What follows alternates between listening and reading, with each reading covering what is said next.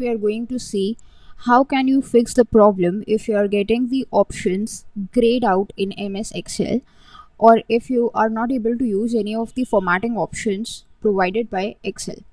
So here we can see in this particular worksheet that there are these bunch of options which are normally available for the user to use, but right now we cannot use them, right?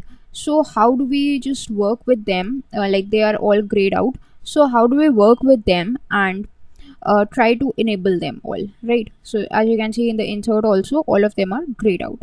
So the step is very simple. What you got to do is go to File. Here we have this Options tab. So click on this Options. On the left side, you need to go to this Advanced Options. And in the Advanced option, you need to drag all the way down when you see this display. Now in this display, you have to search for this particular configuration, that is Disable Hardware Graphics Acceleration. So right now the box is checked, and you have to see for this exact thing. If the box is checked in your case also, you need to uncheck it and click on OK. This will make sure that your options have all now usable, and you can use any of them. Like you want to insert the table, you can insert the table. You want to do anything, you can do that.